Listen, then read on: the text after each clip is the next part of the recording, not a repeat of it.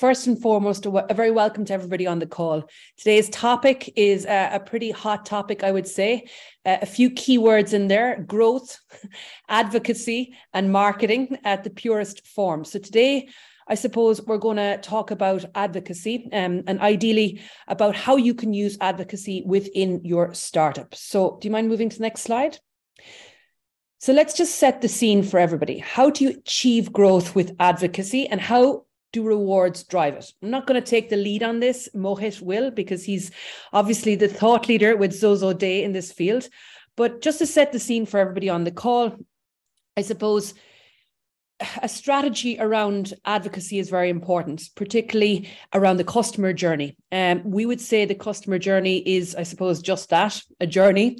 And it's not a short one either. It's a kind of, I don't know, a cross-country road trip. I think Mohit would agree, based on his background as a HubSpot agency, now a part of a very high-performing startup. It's full of traffic. It's full of delays, wrong terms, surprises, and sometimes even accidents that you haven't seen coming. And this is because it's not quite set in stone. Each process must be tailored to every customer. Okay, with that in mind, HubSpot has the idea of inbound as a marketing methodology, and the typical customer journey for us, and I imagine Xoxoday, has 3 phases, which would be attract, convert, and close. And the customer has to be delighted. Okay. So this is something that, if executed properly, the customer journey becomes a very cyclical experience. The flywheel, I'm going to put that into the chat, is something we use in HubSpot. And then the best part of this methodology essentially is delighting the customers, often to turn the brand into, like, I suppose, the customer as the evangelist who participates in advocacy for the company. Okay, so this is something we're going to talk about today. Before we kick off, let's just break the ice with everybody on the call. So let's move to the next question. So yeah, we have quite a few attendees here. So we're going to start with, a very simple question to begin. We're all founders or people who work in startups.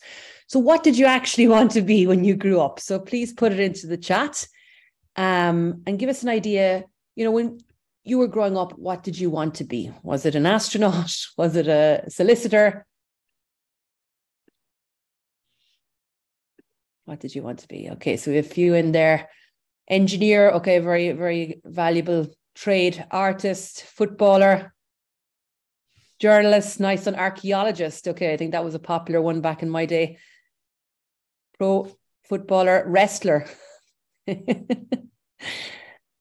Founder, nice. You were obviously way ahead of the game.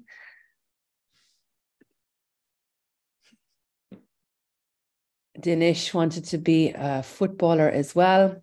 Lawyer. Okay, so we've only one founder in that pack, but definitely a mixed professional swimmer. Okay. Join the circuits. Very good. Okay, well, with that in mind, let's kick off today's conversation. Okay, so let's move to the next slide. And I'd like to bring Mohit into the conversation.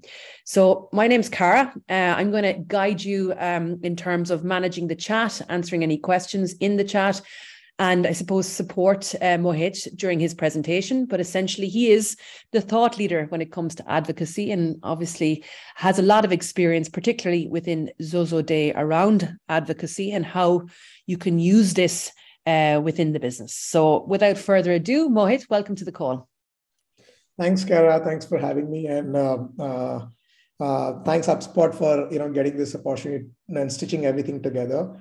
As Cara was mentioning, HubSpot and I go long back, from learning the tricks of the trade, becoming a marketeer, to working as a HubSpot agency, then co-founding a startup, and then currently working at Xoxoday, where we have a product which deeply integrates with HubSpot in a big way, right? So HubSpot has been in my journey of whatever journey I've had until now. So thanks for this.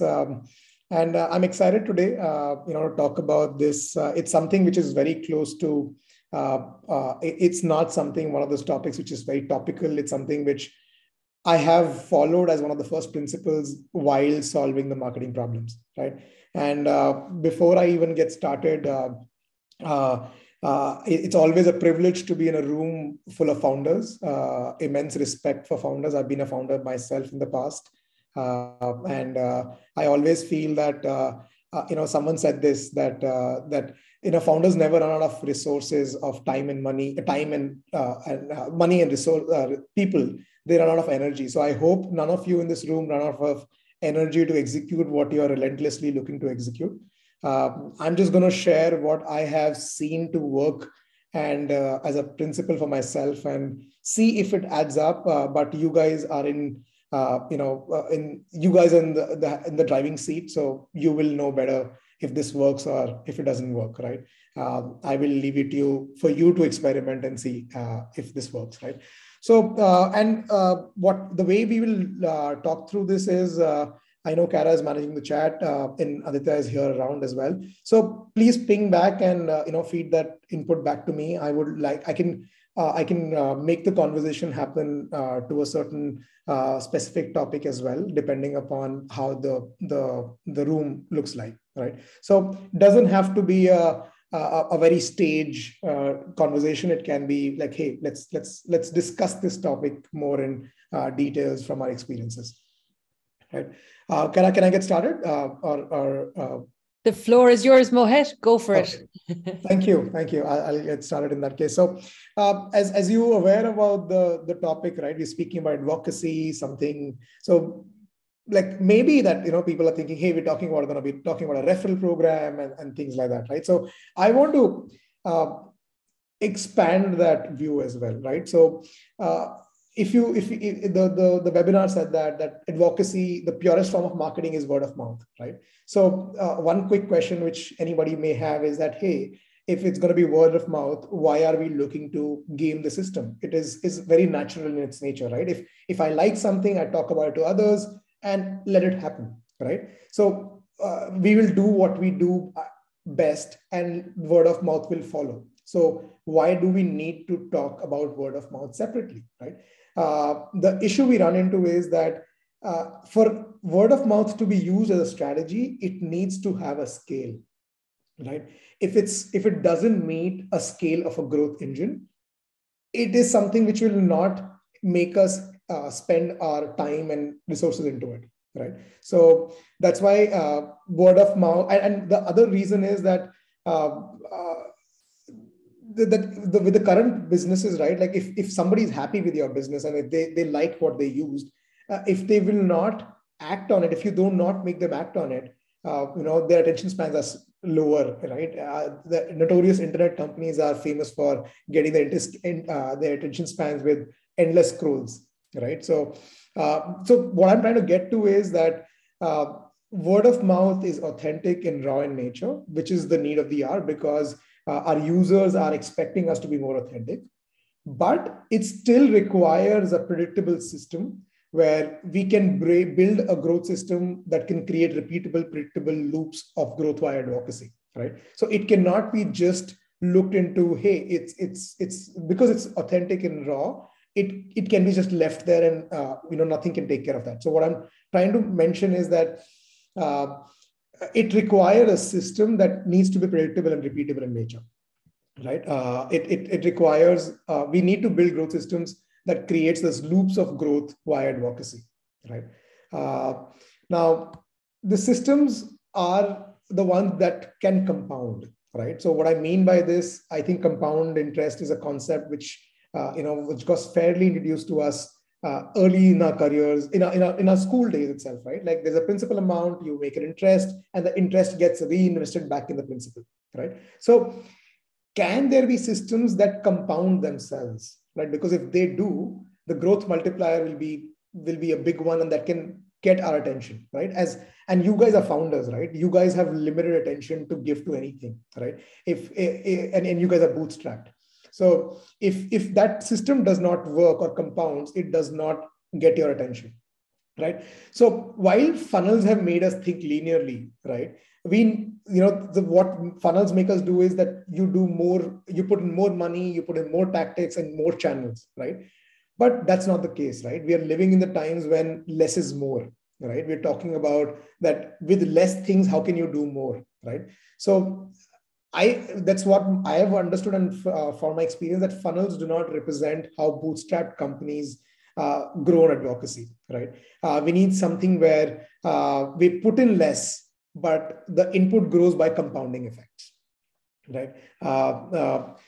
It's simple, right? Like there is a base principal amount. Like for example, let's say there's a set of users you have, right? How can my existing cohort of users lead to another cohort of users, right? So my principle is that I have 10 users today.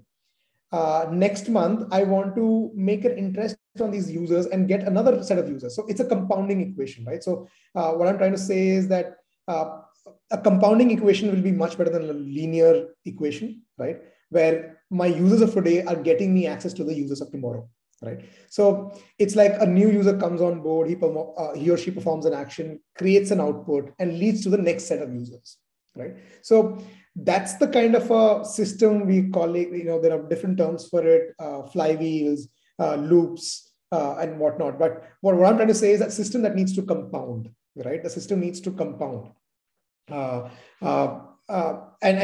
Somebody might say that, hey, why do I need to go for a system that compounds? I will do what I want to do, and word of mouth will follow, right? Because it's raw in nature. But if you look at the competitive landscape, we have a shared group of customers, we have shared channels, and we have shared talent, right? So if other players in the market are going to compound their growth using these systems, you'll be forced to do it, right? And if you won't do it, somebody else will do it, and they will do it before you, right? Quick question in there from Felipe Mohit. What's your stance on using monetary rewards? Are they effective for advocacy? So yes, monetary rewards are effective. I'll tell you, I've covered that in a little later part also, Philippe. And I would say it should be in line with the core motivation of the user for using that platform. To give you an example here, let's take an example of Uber, right? Uber cracked this whole referral program very well on both sides of the marketplace, for the riders and for the drivers as well, right? Now, for drivers, the major incentive is to make more money, right? So the incentive for them should be more tied to the amount they can make if they refer to a new driver, right? On the other hand, the rider has an incentive of maybe trying the new something on something else, right? Getting more rides, trying something new, or trying a food coupon, so other things, right? So the motivation for the user should be looked into before incentivizing it, what to be incentivizing it with, right? So I will be covering that part in the type when we talk about the systems we tend to create, right? So yeah, so I just want to mention about the fact that the system is a compound. A user comes on, performs an action, creates an output, and leads to the next set of users, right? So now let's go to the next part where let's look at some of the best examples of referral programs. I'm sure when you were coming to this webinar, you all must have got, hey, you know what? That's the referral program I really respect, right? So if you have something, Kara, it'll be great to get some inputs from the chat. I think I can see it myself here as well.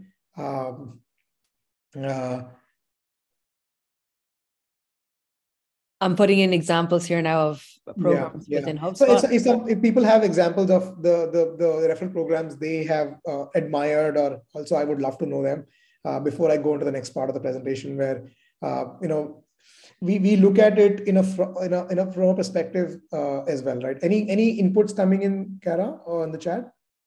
Yeah, there's quite a few. So La Avon brand is a good one there. Ahmed has put in. Okay. Coca-Cola is always a good one. Okay. I mean, have you any examples that you've used? Yeah. No, so I'll tell you. So yeah, those are good examples what people have put in the chat. But some of them which comes to my mind, Dropbox is one of the companies that did that right in the start. Of this century, then followed by Airbnb. So these companies and others as well, they're known for the kind of referral programs they've set and use as a growth lever, right? Free now. Sorry, Free Now is like a taxi service. So Yeah, Adele is just saying when you land in the airport, they give you €20 to ride to the correct. next destination Right. via So Free Now. yeah, so the point I'm trying to come to is the fact that this is the companies who have got success with referral programs. They are not just programs; they are systems, and they're built with they're built with product, channel, and mode of first time value in context. Right. One second, I'm just gonna. Does not only mean referrals, right? Referral itself is not a loops. You build them by considering product. You look at channel and you look at the mode of first time value, right? So I'll give you an example here what I mean, right? Like Airbnb, when they build their referral program, there was an engineering team for 3 months that wrote 30,000 line of code, right? They considered product and the channel they will use as a part of the referral program. So if you know about the example called Twitch, right? Twitch got acquired by Amazon back in 2016 for over $1 billion. They built their product on YouTube, right? So what I'm trying to say is that there is always a habit transfer, right? Like you need to build to make the most of the advocacy in the product. You need to build your product in context of a channel, which you're going to be using as a growth part, right? So Twitch used YouTube to grow. And if you track that back, YouTube used MySpaces and other video places to let people post their videos, right? And MySpaces used email. So what I'm trying to get to is that there is your users are already having a habit of being in one place. They're currently on some specific channels. You need to build your product in the context of the channel to make the most of the transactioning habit. And we saw that with the example of Airbnb. So I'm going to share this story. I'm not sure if everyone in the room knows this, but Airbnb did this clever thing where if I signed up my property on Airbnb, 10 years back, they would send me a link. These founders will send me a link saying that, hey, you know what, you can set this property up on Craigslist as well with a single link, right? Now, they made it so easy for me to just click on this link and it'll automatically get listed on Craigslist. And Craigslist was a popular platform or channel where a lot of people will go for their requests or looking for things itself. And what they got out of this was they got the traffic of Craigslist on Airbnb, right? Now, what I'm seeing here is that what this hack was not thought in silo. This hack was thought in the context of their product, the motivations for the users, and the channel they want to leverage to get that initial traction, right? That's what I'm trying to get to it as well. That they grew by piggybacking on the Craigslist traffic, right? And that's something we have to also look at it because we do not control the rules of the channel. We only control the product. So how do we build our product that fits in well into the channel, adds the layer of growth on top of it, right? And so what primarily I'm trying to say is don't think your product separately. Your product has to be thought in context of acquisition and the first time value. How will you capitalize on the first time value when the person comes on the platform, right? Nice. Quick question in Mohit in the Q&A, apologies. So just from Maria, dialing in from Madrid, she said, how do you decide what you should use in return for people's efforts on a referral program? Like what would you use to encourage people to continue like referring you or advocating for you? What would you, I need to understand the question a little bit better. Kara, can you repeat that, please? Yeah, so it can be difficult to decide what someone will want in return for their efforts. So how do you decide what reward to give, I suppose would be the word, within the referral program in order to be successful or, make sure the advocate refers?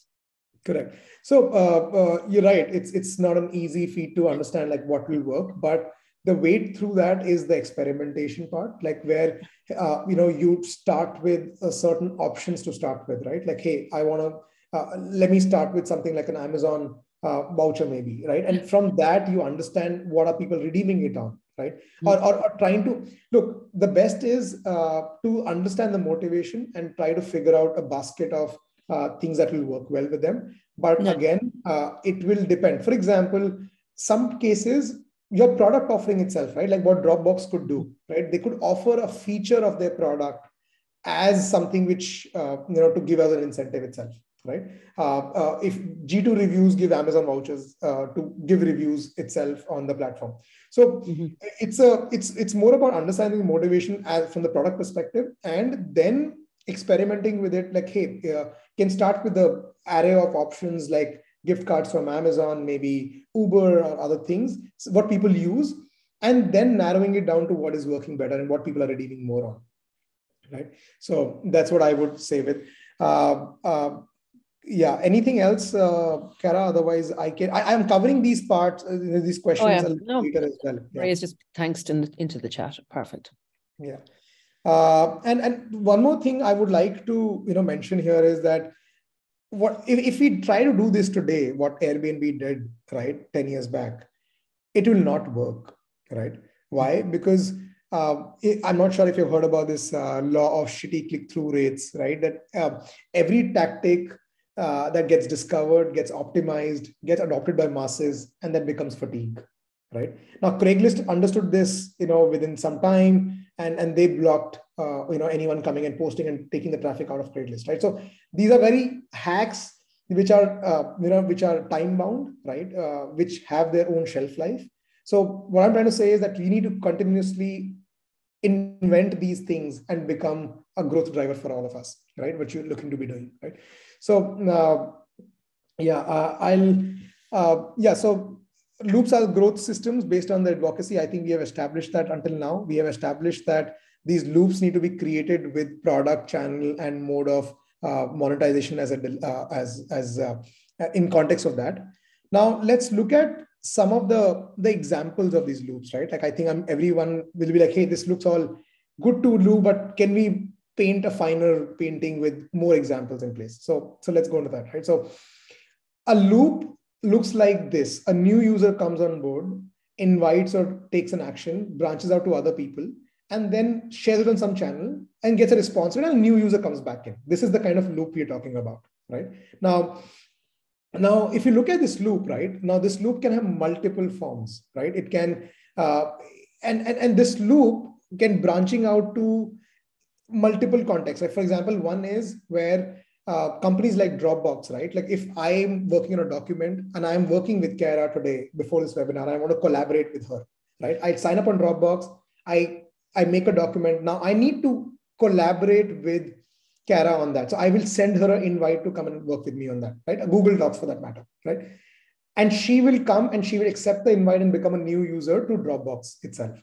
Now, what happened in this case was the product's natural way of using it required me to collaborate or communicate with something in my network, right?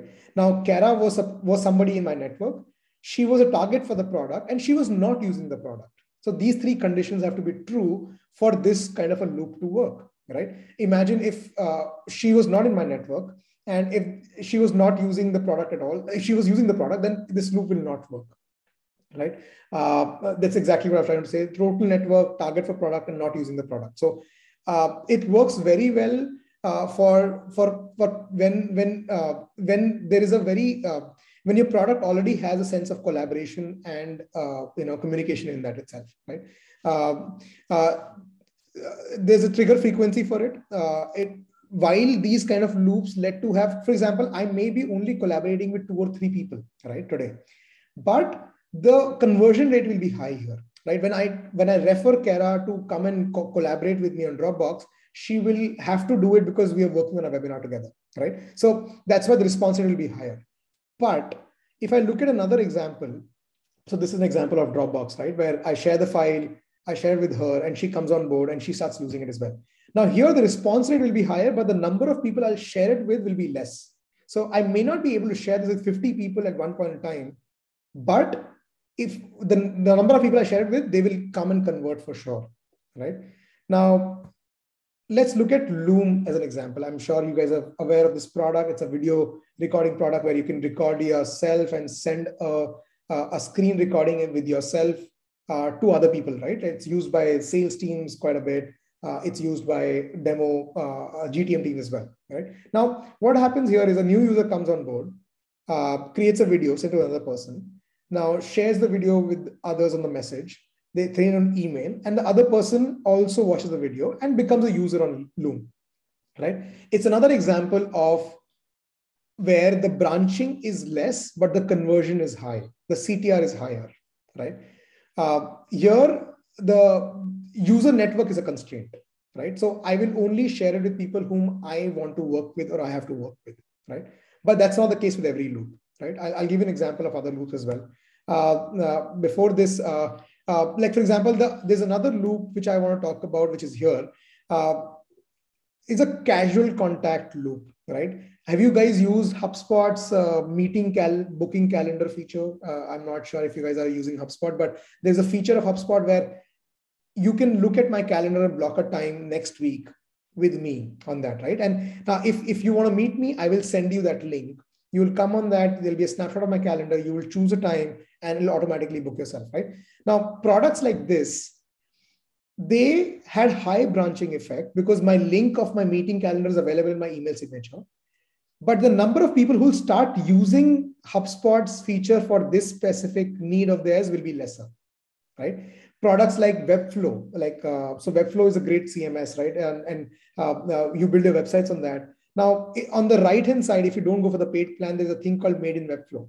Now, it's another viral loop, but that is more casual contact where the branching is higher. The number of people who get exposed to this is higher, but not every person who gets exposed to will convert into a user for Webflow, right? Other example is Typeform, which is another survey tool. HubSpot Chat, right? HubSpot Chat on different websites is also an example. So if you look at the difference between the Dropbox example and the example which I just gave in, the difference is that the number of branching out possibilities and the response rate. Now, each loop is different. What I'm trying to get to is that each loop is different. Now, if I compare this with the Uber driver referral loop, right? That is very different. The number of drivers in my community, if I'm a driver, are not as many as the number of people who can get from a website, right? And that requires an incentivization also in place, right? If you do X, you get Y, right? It should work for both invitee and the new user. It should be meaningful for both, right?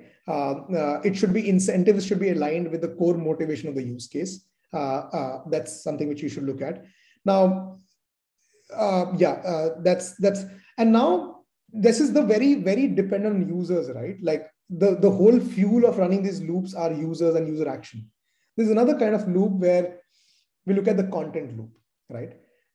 Again, I cannot not talk about these because HubSpot has been great at this, right? Like HubSpot is the product company that actually made inbound methodology, right? So new user signed up, the company created content, they distributed on Google, and new user signed up again, right? So now content loop also can be of two types, right? One is the user-generated content, like Pinterest uses that, where the user-generated content is shared by users and they bring in a loop. Now, there's another type of it when the user-generated content is distributed by companies, right? Let's take an example of Medium, right? A new user signs up, makes his own blog, writes a post. Now, Google company distributes that. The company distributes that blog onto Google, and people find that content and then sign up themselves for a Medium blog, right? So this is an example of where user-generated, company-distributed loop, right? Now, what happens in this case is content becomes the constraint, right? Volume of content created is the strength of the loop. If, for example, in my loop, people do not write a blog post so often, then this loop will not work, right? So the volume of content that is getting created is the constraint for this loop, right? There are other examples of content loops, such as the company-generated, company-distributed, like WebMD, right? WebMD, if you've heard about WebMD, where there's company content created, but it's used by company to distribute it, and then new users find that out using the SEO on Google, right? Now, here what happens is content has to be authentic in nature, right? And then now here the shareability becomes an important factor. Like, for example, if HubSpot has a guide on how to run email campaigns, how much I'm able to share it up with my users also adds another layer of virality to it, right?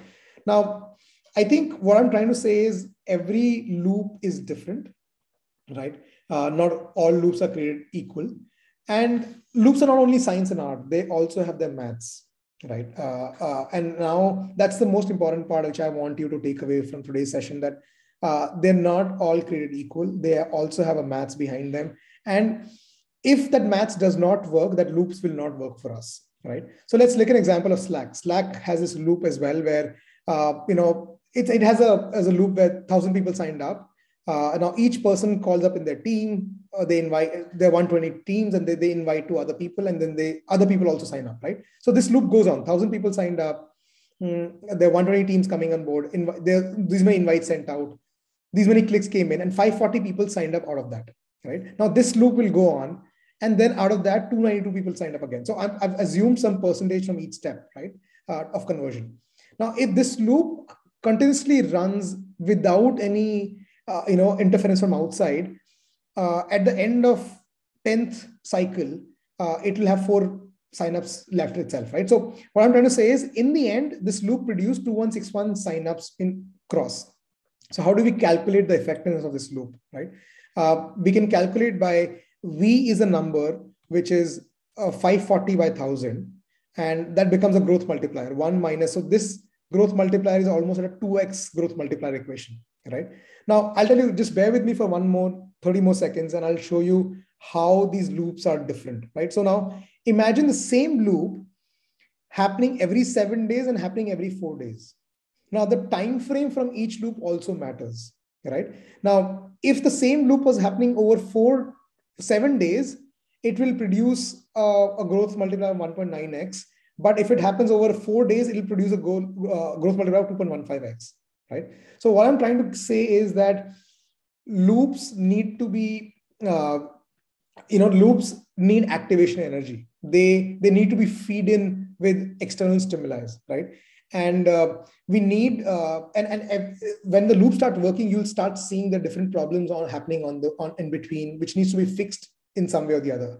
So having an access to a growth stack, which is with rewards, right, which you're figuring things out, is very helpful when you're trying to make your loop equations work, right? Because we saw that if this loop can be functioning at this level, give you a better growth rate, right? So access to growth stacks via rewards that feed in the experimentation and feed in the loops is something which will help you set up your loops in your product and your marketing journey as well, right?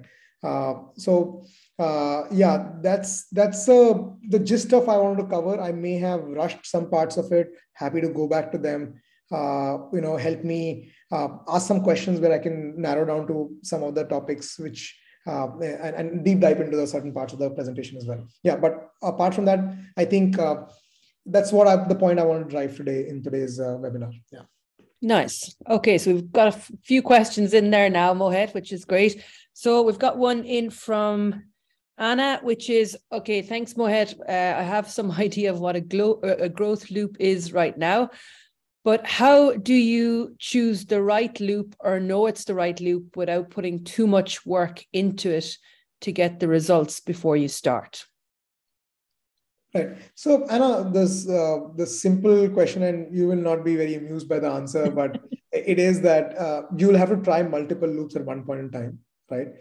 That's what we have done as well. Like, you will take multiple bets and let data prove us wrong, right? Like we have to have those 6-week windows to see if this is working or not working. Is the needle moving or not, right? So the way I like to do it, I like to experiment with multiple loops. What I mean by multiple loops is not one product concept going on multiple channels, but multiple product plus channel plus first time value combinations at one point in time to see which one's working better, right? My favorite ones are user generated, the viral ones, and the content generated ones at the same time. So again, it's more about seeing if the numbers are working or not. So tracking them on a week-on-week basis, every action, as you saw in Airbnb also, right? Like the founders themselves or mailing this itself. So it does not, before we scale it, we need to do it to see if the loop is working or not, right? I'm not sure if I helped you answer it, but the answer is that experiment with multiple loops at the same time to see which one's working, and let numbers be the only way to win which one's working well. Okay, yeah, no, that's useful. So, like, for example, Anna, like HubSpot built, I suppose, for us, we made sure a lot of our loops, and I don't know if this is the correct terminology, Mohit, it was like product loops. So like a large number of our tools were free to small to medium size, particularly, startups. So the website grader, which I put into the chat to manage your growth. I think the email signature one was early days before I started working in HubSpot. I used, and then we had like a free tier on our product. So it's like the seed and grow idea of, okay, you use this product for free. These freebies get a lot of attention, then you get some signups, and then this eventually turns into a customer. So I suppose a lot of our loops were essentially focused on like product, and that was something that really allowed us to improve our product as well, because we had a lot of people using them and our free tools, and it made us better, and we could ship the product based on the problems people had with the product, and that kind of created maybe a B2B viral loop or growth loop. So no, definitely we are sitting in place where HubSpot has done this very well. So there are a lot of examples from there, Kara. What it tells us that, let's not take referral. I think the word referral program underplays the amount of work that goes in to create something which is valuable. You spoke about the website grader, right? I'm sure a quarter of engineering sprint must have gone to build that product, a layer of top of that, right? Email signature was a quick one. So what I'm trying to, drive that from is it should not be an afterthought. It should be thought within your product and channel in context, right? So let's not say, hey, you know what? I want a referral program. Let's create a landing page and let's say people who will come and refer us to more business and let's give them an incentive, right? That's a very transactional and a very siloed way of looking at growth through advocacy, right? It needs to be looked in across a product channel, and how will you calculate on that value when the person comes on the platform? Nice. I have a question in there now, Mohit. And okay, so it's from a different Anna, actually. And what she's asking is, how do you get referrals without asking for them? How do you get referrals without asking for them? So word of mouth is very powerful. Right. What if you want to get referrals without asking directly from like a referral program? What do you do? Right. It's a part of the human psychology that, right? Like when we are angry and we're not happy about some things, we don't need any external stimuli to go write a review about it. But when we're happy about it, it requires an extra stimuli, right? And I want to touch upon this concept of referral gap. It's something which is a common term. And in a room of 100 people, if you ask them, hey, were you happy with the product? Will you refer us to your friends and your network? If 70% people say that they will, less than 30% people go and actually do it, right? Yeah. So this is the referral gap, right? So the short answer is that we need to remind them. We need to make it easier for them, by using their current habits. But our product needs to be out there because without asking, it will not lead to a sustainable growth strategy for us. Of course, the purest form of word of mouth can keep on happening, but it will not be a growth lever that can keep on paying us as we move forward and needs our attention, right? Yeah. So you need to be in front of your users, understand what's the right time in the journey to ask also, right? We understood this about our product, right? When we are in the whole business of rewards, incentives, and payouts, and when our user first sent their first reward, they were the happiest because they got the job done. Yeah. And that was the right time for them to be referring us to a friend of theirs. So, yeah, go on. Sorry, well, no, not to cut across you. It's just even comes to mind. It's like the companies like, well, for example, if you take like, I don't know, like Uber, if you take Amazon, if you take Spotify, like all these companies are almost built into your lives. Like they're all doing the same thing, but they haven't changed the playbook in terms of what they're selling, e.g. taxi rides or music, but they're really exceeding the expectations in terms of, I suppose, going above and beyond for their customers. So like, that's something I suppose you can get referrals by exceeding expectations and kind of like you did, giving the right thing at the right time. So the person eventually raves about your services because you've delighted them essentially by going above and beyond, Yeah. A question in there from Ahmed. Can we have an example on merchandise product loop? Okay. Merchant. So I'll be talking about an e-commerce. Maybe I think that's what Ahmed refers to, an e-commerce company example of a loop, right? Yes, that's what he said. Yes. Got it. Sounds good. So yes, e-commerce companies have done these loops as well. This can happen more on the user-generated content, right? Like you can ask your customers to share a review, or like you on social media channels, or even. So I can't think of an example right away on my back, but I know that a lot of companies like Shopify merchants have these things in place where you can ask your users and they become your voice, right? So this whole insight that users tell better stories than you do, right? So, and that's very applicable in case of e-commerce and a merchandise setup as well, right? If I've consumed a certain fashion apparel and I think I was very happy with it, I should be going and talking about it on social networks or telling others about it. And this can be incentivized by different incentives, maybe some of the rewards for that and other things, right? So this can be done in that perspective, but I do not have a well-known example. Dollar Shave Club is another example that comes to my mind when it comes to a merchandise who could do a viral loop there, right? There definitely is more there, but Dollar Shave Club was bought by Unilever, no, for like €1 billion back about 5 years ago. And the reason Unilever bought them was because they had built up so much data that Unilever didn't have. Correct. And they could use that then within their business to get, obviously, hopefully more referrals and, context behind why people were using, the product, for example. Yeah. Okay. Thanks a lot, says Ahmed. Okay, how do you get referrals? Okay, there's a lot of focus on referrals. How do you get referrals from existing clients at low cost? Sanya wants to know. Existing clients at low cost, right? No pressure, Mohit. No. I love breaking fast. These problems down.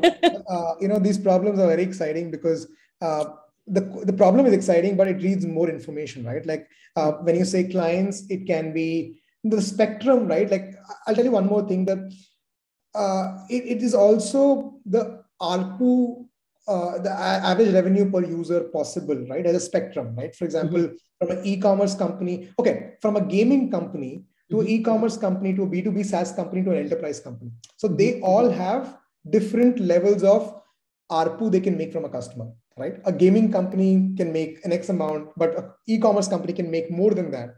A SaaS company can make more than that per customer. An enterprise company makes six figures from every customer, right? Now, depending upon where you are in the spectrum, right, we'll have to look at the product journeys of who are the users who have the capabilities of even referring in place, right? For example, I'll tell you, we have an employee engagement product called Impulse, where we help our teams to set up better culture for their places by providing them a survey or a rewards and recognition tool, right? Now, the buying committee consists of multiple people, from an HR manager to a CIO to maybe a founder as well, right? Now, at which persona is more referable? Like, who will refer more, right? We have found out that HR managers like to talk about the new programs they've implemented in their company, right? So they become an audience whom I should ask for a referral for. So what I'm trying, short answer for this is, it needs to be broken down as per the case. And that's why I think, Kara, we should talk about the offer which we have for people who are on the call today, that, you guys can block a 30-minute free strategy discussion with us, where HubSpot team and myself and my product manager, Sridhar, will be available on the call to break down the specific problem of your context and see what kind of possibilities available for a loop, right? Because to be able to do it, I'll be giving a wrong answer, which I do not want to, give it out. And it'll be prematurely concluding without understanding the full context. But what I'm trying to say is that from an enterprise to an SME to an e-commerce to a gaming company, the loops differ, the incentives differ, the frequency differs because the equations are different there. Yeah, exactly. And I think that's a good point. Aditya, you might put in the access for everybody on the call to book those consultations, because I think they're quite valuable, and maybe put it into the chat as well. Yeah, so I think this is the link which you guys can set up. And if you are a bootstrap founder who's looking to solve these problems, we have limited seats for these 30-minute strategy sessions over the next 2 weeks, where myself, another product manager from my team, and a member from HubSpot's team will come on the call. We'll break down the problem statement which you are mentioning about, and then see what's possible, right? You guys do you have access to this link on the chat, or do you want me to put this up as well? Yeah, no, that's Aditya is putting it into the chat now. So cut and copy, and we'll follow up with this. We'll distribute the content and resources across via email as a channel, and hopefully you'll be able to book that. Yeah, and I would recommend, because these 30-minute or less than that sessions we're talking about will be actually about breaking down a problem statement, right? And being true to the problem statement. That will be actually the value add, to understand, what can work better for your user context. Right? Nice. And I mean, listen, all of that is super relevant. And I think even just having the option then to book a consulting call is vital. Yeah. Just a point, sorry, Kara, I'm interrupting. I would like to add a point about the fact that if you're a HubSpot user already and you're looking for these hacks, what we have built ourselves is that we have automated the process of sending rewards and incentives through HubSpot using workflows. So workflow is the very, very, very powerful feature of HubSpot, right? Like you can build workflows. If this happened, trigger this. If this happened, trigger B, right? So we have a stack available where HubSpot and Xoxoday Plum can together help you to get those loops running wherever there's a problem, right? Like I do not want to take you through specific ones, but we can discuss it on the calls which which people may set up with us, right? So having access to tech stacks like this helps you experiment more, right? You do not know what's going to be the next Airbnb hack, which will be spoken about 10 years down the line in a webinar like this, right? But you will get to it if you have access to the tech stack to experiment with it, right? Nice. I think one of, as you've mentioned Airbnb a few times, Mohit, I think one of their largest costs back in the day was actually getting professional photographers in to actually take pictures of the potential people that would actually be showing their houses on Airbnb. But I suppose that made it easy. So like making it easy for people to advocate is super important. Because when it comes to, I suppose, advocacy marketing, in HubSpot, we split our customer advocates into two groups. So like there's people who just naturally love our brand and they'll do whatever it takes to share about it. And it's great. But also, you want to make sure people are incentivized, as well. But neither is better or worse. But I suppose if you make it easy for them to share, that's always a good start as well. Yeah. Easy to do that, So any other questions? Anything else that we want to put into the chat? I know we've had a lot of examples. We've had a few people ask for more examples, but we've had Apple, we've had Uber, we've had Dollar Shave Club of good marketing, I suppose, advocacy examples. Any other examples, Mohit, you want to talk to today? I think I spoke about WebMD, I spoke about HubSpot, I spoke about Webflow for that matter. I spoke about, so I think I've covered most of them here. I can maybe look at my notes if I'm missing out on anything, but I covered most of the examples in the webinar itself. And I can, we can even share this presentation as a follow-up thing in the email with the people. so they can also have a look at it for the thing. But WebMD, HubSpot, Medium, G2, Quora is another example, which is a user-generated thing, which is increasing, and it's getting access to people as well. I think I have a good example of how you use Quora for maybe one of these loops. I was in this renewable energy company in Holland there about 2 weeks ago, and their product was like an oil tanker that went underwater. And he was like, Cara, I don't know how to do marketing or marketing strategy to talk about such a niche product, But one thing he said that worked for him was that there's actually a group on Quora that like support this product. And he put into the chat in Quora and asked, what people would like to learn about his product. And he was going to create a white paper. So people started commenting on what they'd like to know about this tanker under the water. And he basically, on their advice, created a white paper, put it on his website. I think he generated about 80 leads for such a niche, wow. So it's kind of like, yeah. It's to your point, it's really about doing business based on, what your product is, who your customer is, like what the culture is, even your values, like YouTube is something that Red Bull use. But if you're an accountant, I mean, maybe you do a white paper. So it's kind of all backtracking on that, Yeah. Okay. Awesome. Anything else? Any other questions? Otherwise, the links are in the chat. I can answer any other question if it's there.